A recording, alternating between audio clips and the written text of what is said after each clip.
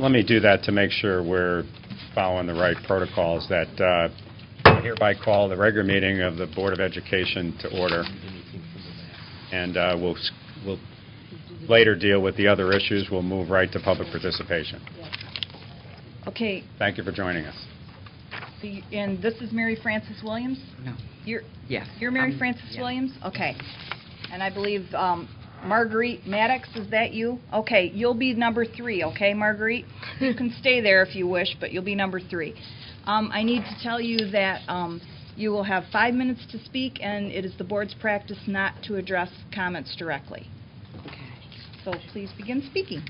Okay. The reason why I guess I have come and everyone else pretty much in behind me from Safeway Transportation and myself being a parent is because we were informed that the school bus aides who are necessary to be on the buses, especially with a lot of the parents whose children have special needs, they're going to be removed. I am here in hopes that something can be done to stop this. Reason being is because back on December the 14th, my son, who's 11 years old in the 6th grade, was assaulted on a school bus. And, you know, I have pictures on my cell phone, but I'm telling you, as a parent, you have no idea what that is like, opening up your door and your son's face is just beaten in. And I'm just hoping and really praying that something can be done about this. You know, there are aides that need to be on these buses. On this one particular bus that my son was on, there was no aide. The bus driver had no idea what had occurred with my son until another student brought it to his attention. And I'm just here to say basically that if, you know, Mr. Robert Bobb, if he cannot do what we as the parents are requesting, which is to ensure that the aides will be kept on these buses for the safety of our kids, then he needs to be removed. I mean, I've been trying to reach Mr. Bobb since he arrived in Michigan, in Detroit in particular. And I've even been trying to reach him since this incident with my son. You know, I filed police reports with the school safety to no avail. Nobody has addressed my concerns. And so I came here today in hopes that, you know, maybe someone here, I'm sure you all are parents, grandparents, and either you may have a child that is a special needs student, and you would never want to be in my shoes like I was and to have your child coming in all battered and abused. Thank you. Thank you, ma'am. The next speaker is Sandra Hines, please.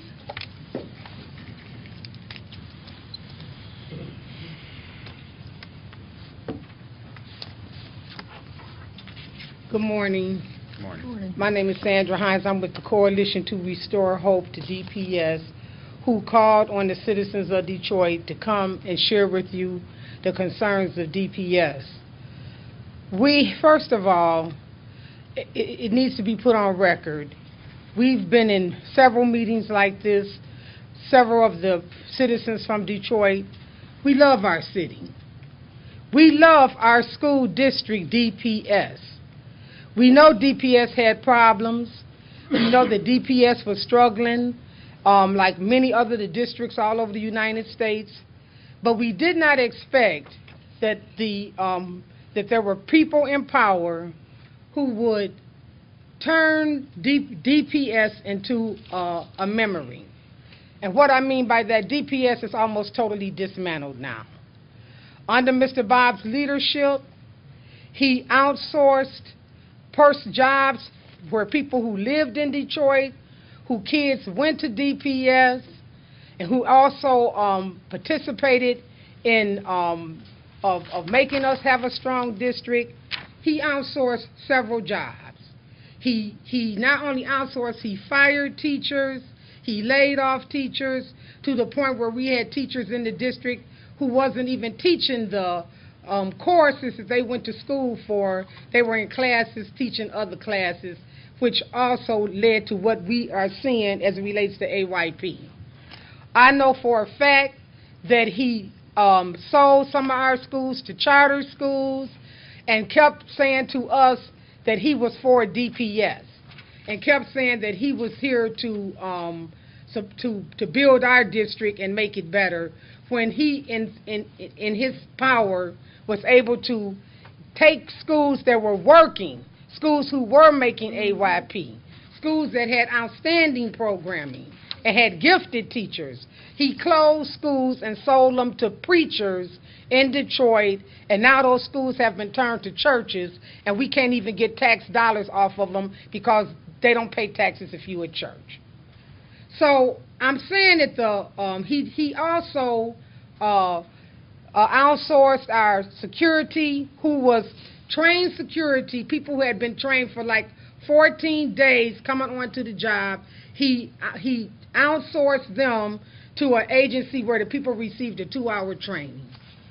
And many of our students have been abused and assaulted by these people who they brought in Securitas.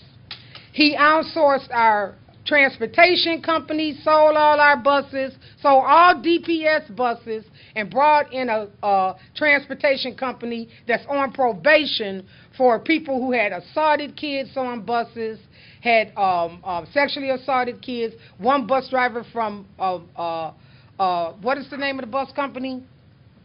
First Student. Was killed, ran off of a bus, and was actually killed by policemen. While the kids was left, he ran off the bus. So he's been out. Now he's attacking the attendance for our impaired children.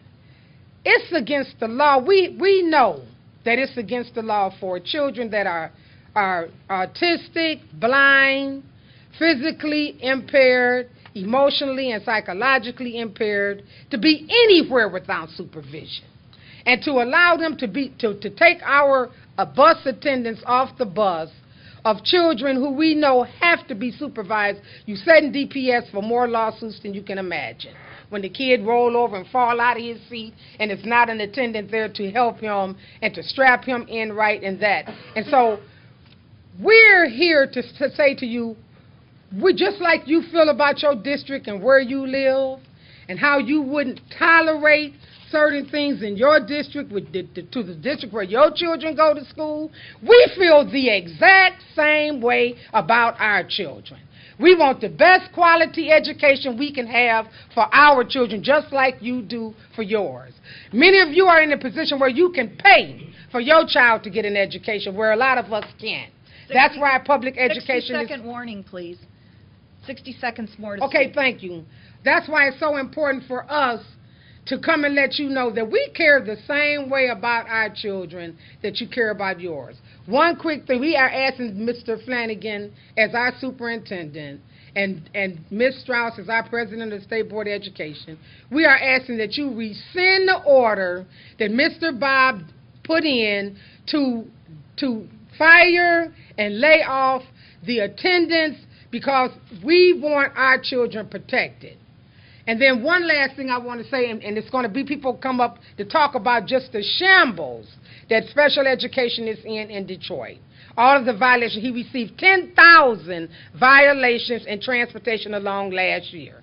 It wasn't brought out, it was hidden, so they didn't want people to know that. But all you have to do is go and pull it up, and you will see that there was at least 10,000 violations went in from special education parents and people that teach special education under Mr. Bob's leadership.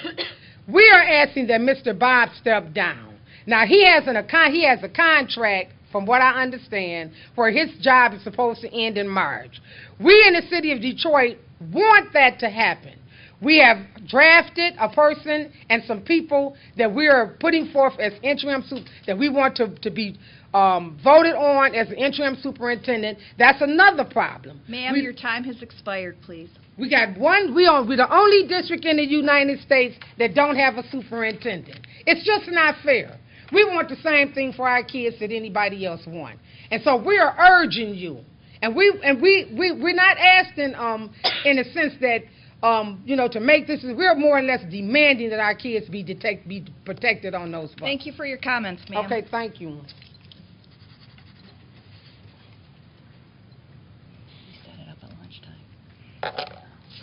The next speaker is Marguerite Maddox, which is, Marguerite's already seated at the table. Yeah. I'm here.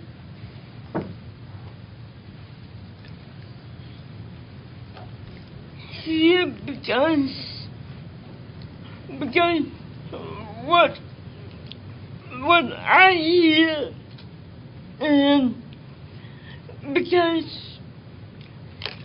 I am a person with disabilities, and I benefit from all the good things that I wish that every student, disabled or not, can have. And looking at my school district over the years, have been disappointed in me. Okay, even though that I'm not a parent of the Detroit Public Schools, that I am a citizen who believe that the schools in the city of Detroit can do better. And with the attendance, when I was going to school, every bus had an attendant. Every bus had an attendant. And so why is it that the school district are not concerned about the safety issue about students? I don't care if you come from the suburbs or the country. We are all supposed to be supporting one another. And on a final note,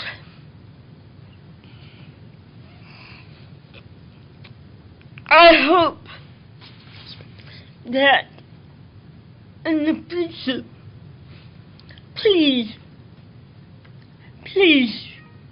consider the safety of everybody. And I would like to see cameras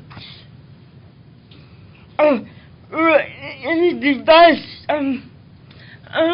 the city buses so that you can see what goes on behind the scene. Thank you. Thank you, ma'am. The next speaker is Mary McKissick, and she will be followed by Helen Moore, followed by Yolanda Payne.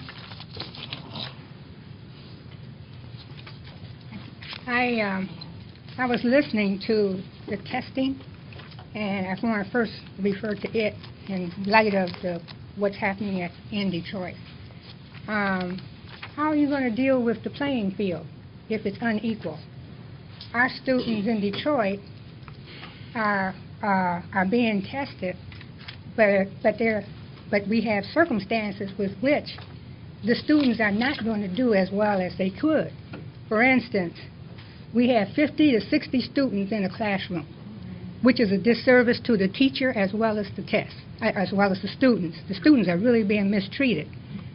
The teachers they get to their assignment in the middle of a semester.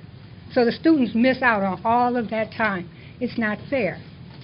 The other thing, the AYP schools that was referred to, the school was closed and the students were put in lower standard schools. How are those tests going to pick up that? The other thing is we have highly paid consultants while the schools are being closed. We are really concerned that Robert Bob doesn't have any accountability to what he's doing. He just does what he wants to do while our students suffer.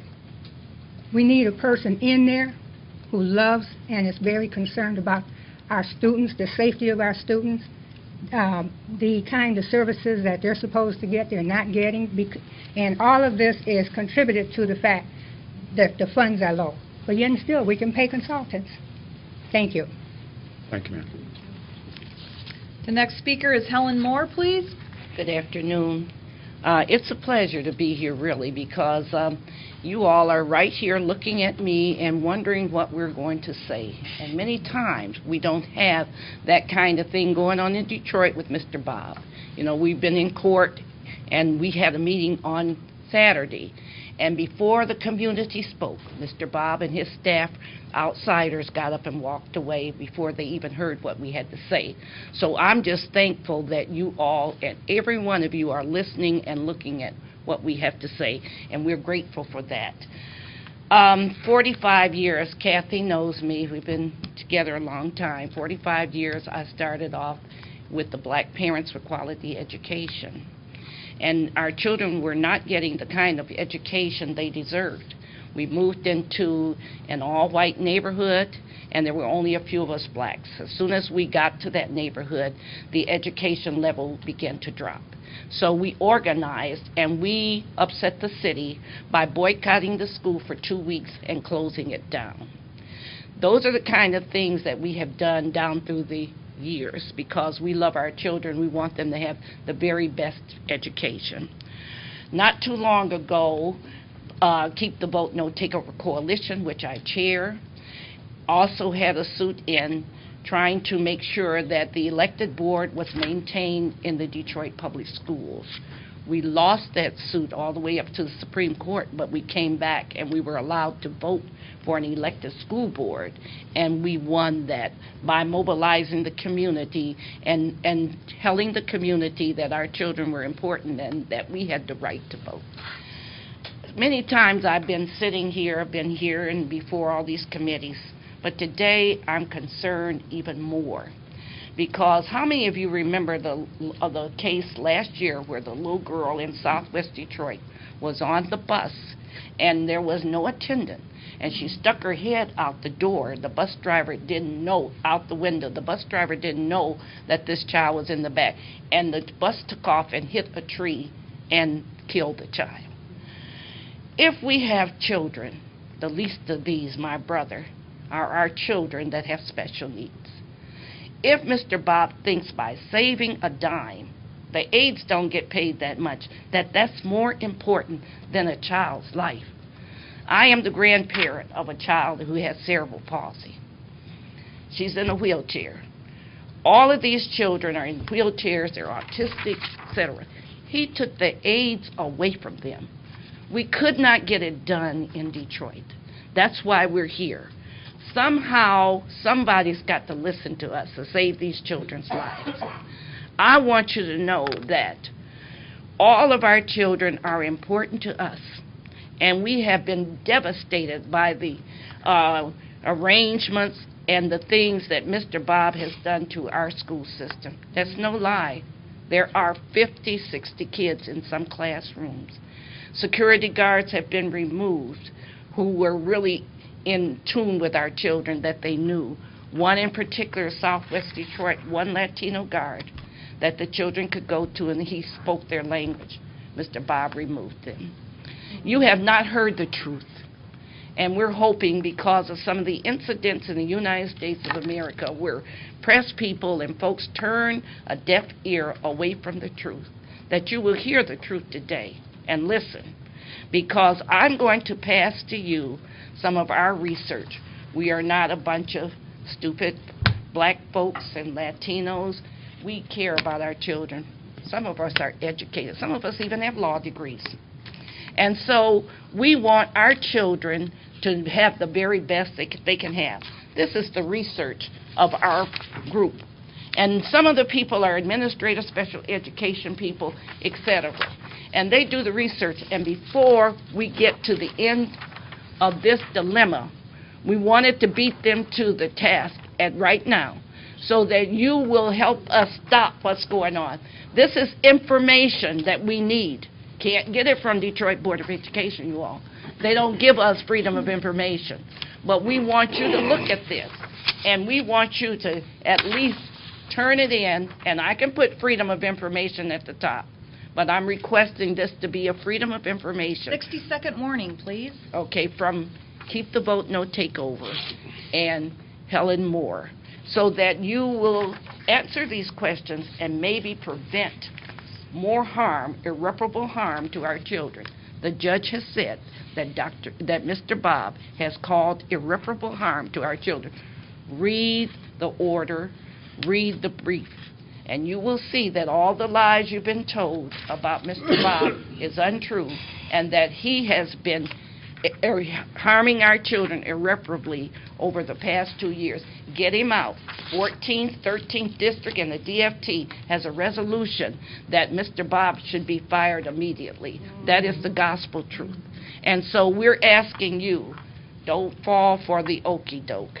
I'm going to use one of Malcolm X's sayings, don't be bamboozled. I'm going to use one of Martin Luther King's saying, just say that Martin Luther tried to help somebody on the way, and this is the time. We're trying to help somebody, and that's our children.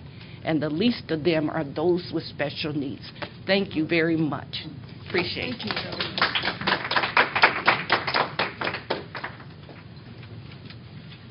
The next speaker is Yolanda Payne. She will be followed by Russ Valant. Good morning, good afternoon. Good afternoon, ma'am. This is my future. This is the letter that I received saying that this Friday I won't have no benefits for this, my son. I don't know if everybody in here have children. I've been working for Detroit Public Schools for 10 years without a raise, without anything. I've been working in the cold, in the summer, in the hot, in no air-conditioned buses when medical fragile children need buses that have air, and we don't have them. I don't understand why he want to get rid of 88 of us. I'm here today to let you all know that if you get rid of 88 of us, that's more people on the unemployment line. That's more that Michigan don't need. Michigan as a whole, we don't need 88 more people homeless. We don't need 88 more people without a job. I watch CNN sometimes. I see how the economy is really getting bad. It's getting worse. 88 more people, where are we going to go? What are we going to do? How am I supposed to take him to the doctor to get his shots? I'm standing here on behalf of the other 87 people that have children, that go to DPS schools. I'm not asking nobody to lose their job. I don't want to lose mine. I don't want nobody to lose their job, because that means it's more people on the unemployment line. I just don't understand why Robert Bob can buy a $5,000 coffee table and I have to lose my job.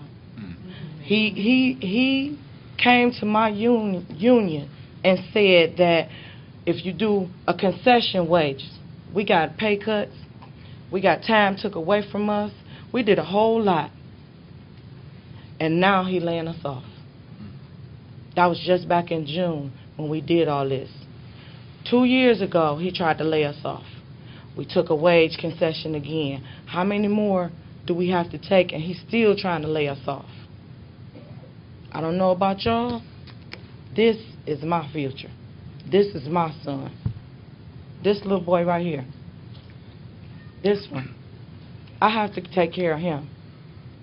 I have to take care of him. Just like you all have families, I have a family too.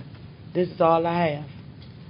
And without this job, that I'm making $10 now, because he done took my 99, it was $10.99, all I got is $10 an hour, 4 hours a day.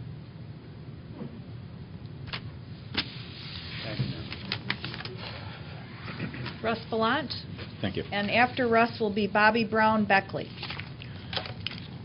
Several speakers have referred to activity going on and have said that this is information that's not being shared with the public. I'd like to tell you a bit of why that isn't being shared with the public. Not why, but how it's being kept from the public. There was a law passed that required Robert Bobb to provide financial disclosure, copies of contracts, and other spending. Robert Bobb's been in flagrant violation of that law in 2010. Robert Bobb does not respond substantively to Freedom of Information requests. I have 32 that I put in last March. Most have not been substantively responded to, and some have been fraudulently responded to. That is, they've been untrue in their denial of information. They have put gag orders on all employees. Employees that have contracts, even those that work directly in the office of the school board, have as a condition of their employment that they cannot speak about the Detroit Public Schools without permission from Robert Bobb.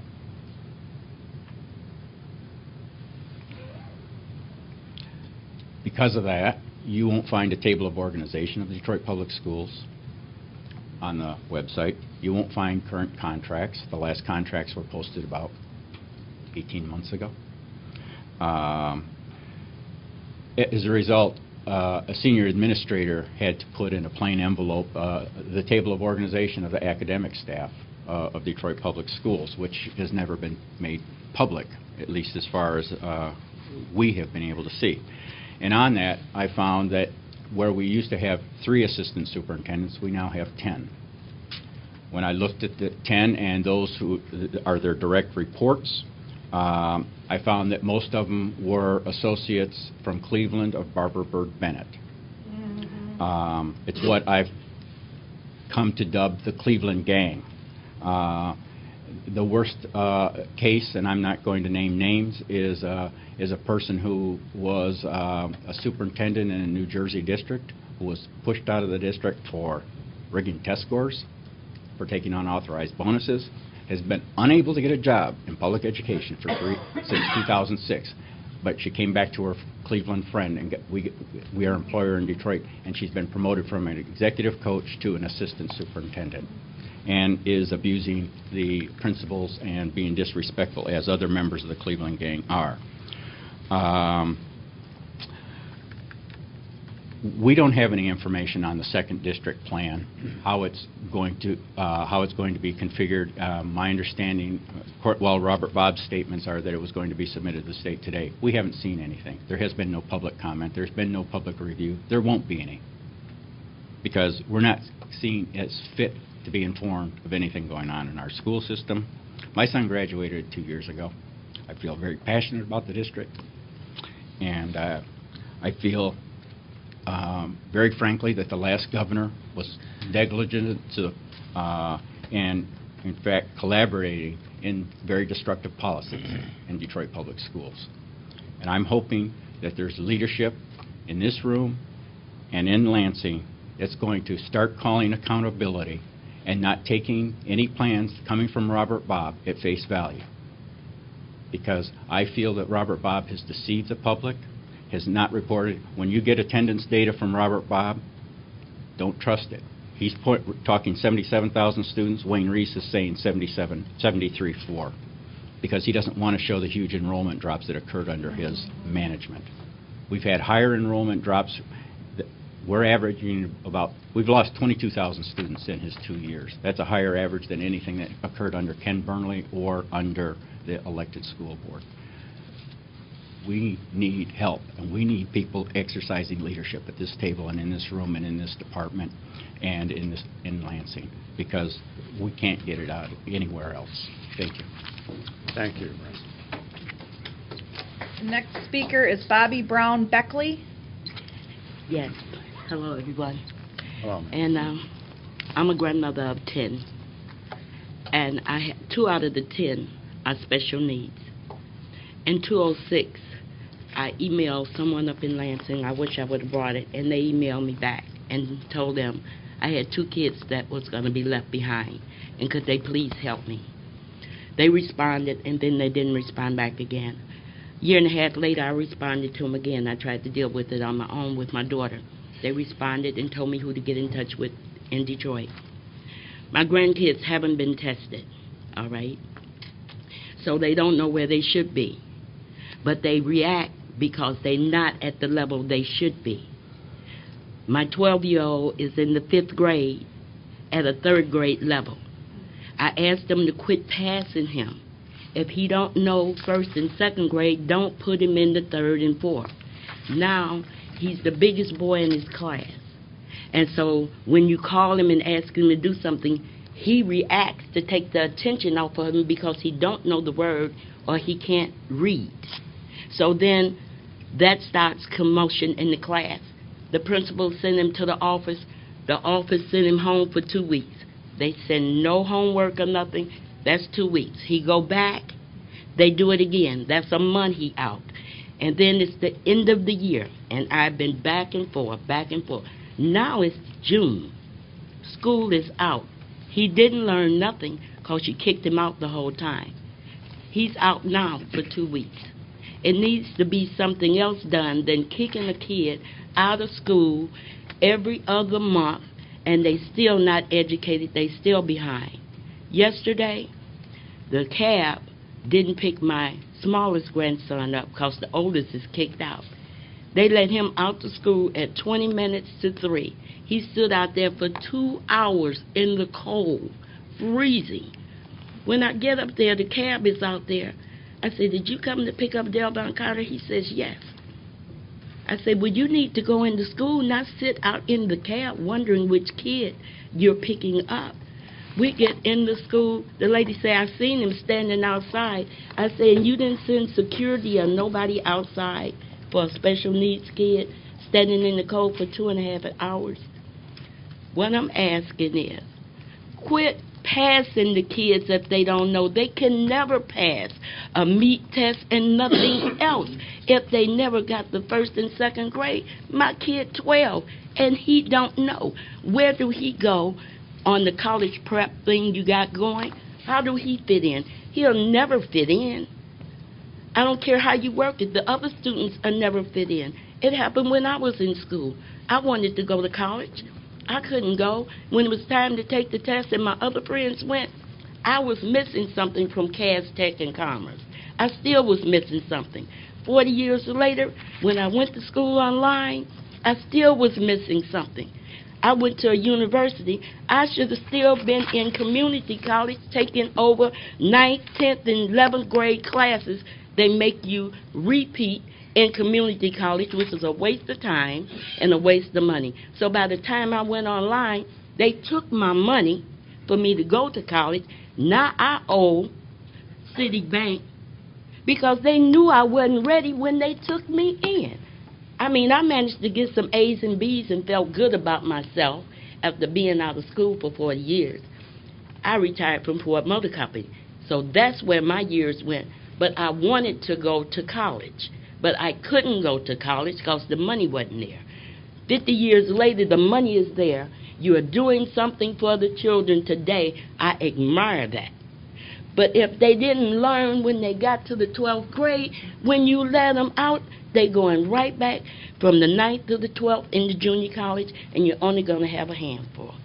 And it all don't just come from the school. A lot of it come from home. So it's not all the teachers' fault. It's parents should be involved just as much as the teachers, because when you get tired of your kid at home and you want to send them somewhere, you send them to school. But the teacher don't have nowhere to go when you send her 50 kids that don't want to listen. God bless. Thank you, ma'am. Next speaker is Francis Williams, followed by Aurora Harris.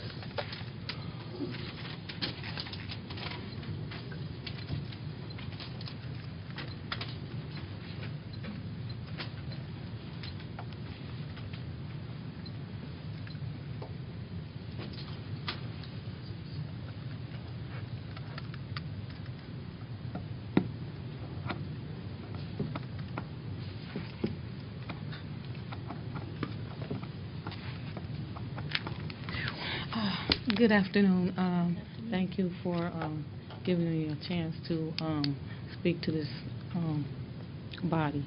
My question or concern is that I have a child who is now a senior in DPS, Detroit Public Schools, and she has an IEP. And the last time that the IEP reconvened, they did it without me being present. And my concern is that by them removing the parent signature from that last page of the IEP, it is in some way falsely making the districts think that they can just do things without the parents' involvement. And so what course do the parents have in order to correct this situation? Because there's some type of implied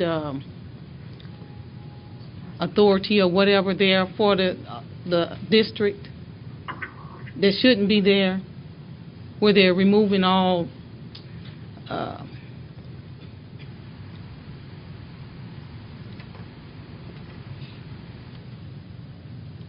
they're removing everything from the parent, where the parent doesn't have any rights, or they think that they don't have any rights, because it's implied that way when they remove that. We need to have it there in writing. So my question is, what can be done and how soon can it be done so that this doesn't continue and happen to other parents? Thank you, ma'am. Thank you.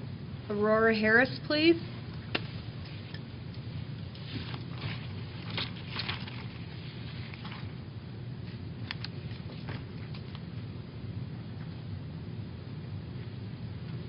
Good afternoon.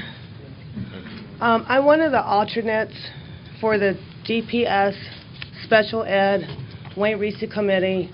I sit on another Special Ed committee for parents, and I'm also on the construction committee at Detroit Transition Center East School, which is a vocational school for our kids that are 20 to 26 years old.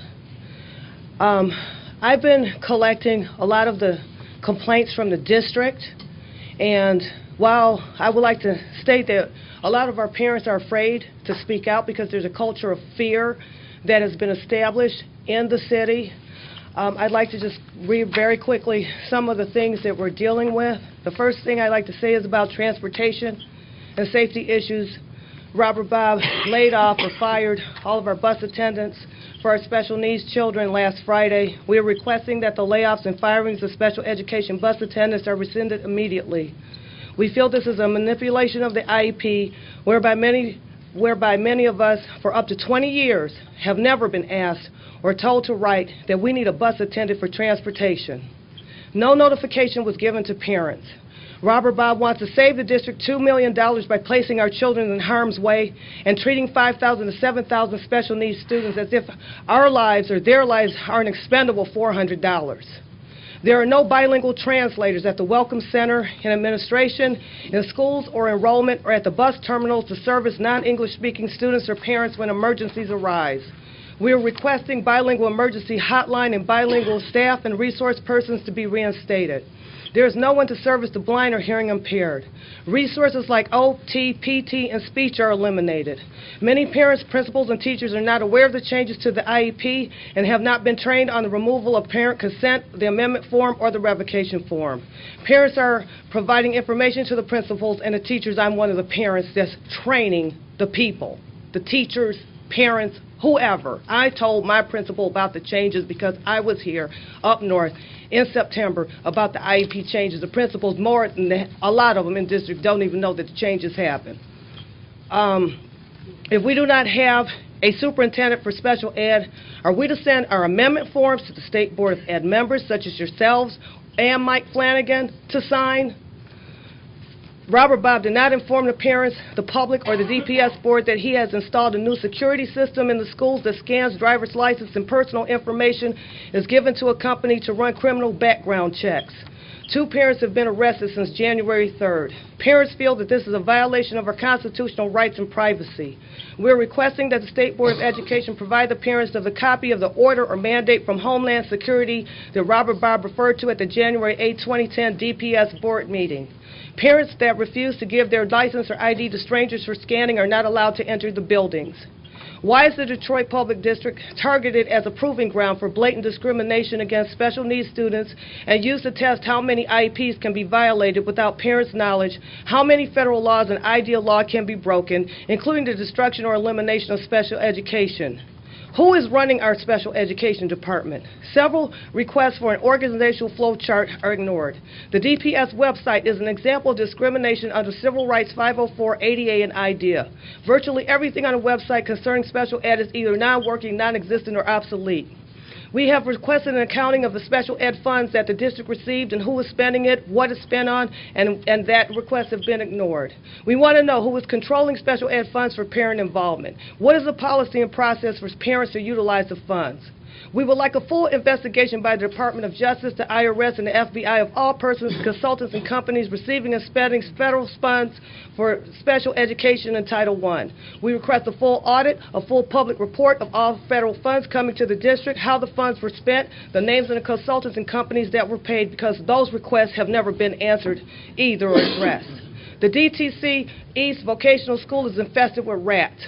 We have 16 doors that need repair. The East and West schools have ADA violations. Parents have not been given a description of the curriculums. Why do we have a Michigan Rehab Service office in our school that is allowed to hold our children back to age 25 before sending them out for training? Why did Robert Bob cancel the liability insurance on the vocational needs students and adults that prevents them from getting vocational training and skills in the community? Why are our children forced to remain in ADA-violated and unsafe buildings until the other school is refurbished? We need someone to talk to immediately about this and other concerns. When parents report issues, they are targeted and threatened. I was one of them. Somebody changed my address in the transportation database. They canceled my child's pickup instructions. They changed my phone number so nobody could contact me, and I would have been in a situation with the police and protective services if I had not caught it in time and told people that I was working with the boards, working with RISA, and trying to help the parents in the district. When we report that these problems happen, we are blatantly lied to, or we're told that we're going to have protective services called on us, or we're going to be turned into the police. And if we have viable solutions and actually really want to work with the schools and the principals to help resolve some of these problems, we're told that it's causing problems. That it is someone like me and other parents who bring these issues 60-second warning, please. to the forefront. Thank you. Thank you, ma'am. Well, as Mr. Schneider said, it's our bylaw and protocol to not respond at this meeting, but I think I should say, I think I should say this. I have authority as state superintendent to direct that our special ed department investigate this IEP issue. It's the only area, frankly, that we have responsibility or authority as a department. Now, all these others are local decisions. But I think you've certainly raised enough questions that I'll ask that a report be presented to the board because, well, I'll leave it in a general term to say that the IEP situation needs to be examined, and we have a way to do that in an investigation. Because that appeal might come to me, I probably shouldn't comment more other than to say this would institute an investigation based on our special ed department's work. Absolutely. It's absolutely essential. It is. I think you've got to get the bus aides back on the buses, too, if there's anything we can do about that. I mean, I'm trying to find the ground that we have authority on. We don't have authority specifically on their decisions on budget. We do have authority if an IEP either calls for that and there's not one, or if an IEP, if there's shenanigans going on with IEPs, which has been inferred. I'm not saying that's happened. I mean, that's what the investigation has to uncover. But if there are IEPs that should be in place to call for an aid, then we need to make sure that happens, and that's part of our investigation unit, so we'll commit to that. And maybe I just mention one other thing. As I'm sure you do know, it's the governor's call on March 1 whether or not to renew Robert Bob. And so, but at this time, I think that appreciate your comments. Appreciate your comments. Appreciate the board allowing this discussion before you take a short break here, and that folks who traveled this distance could appreciate your. Thank you.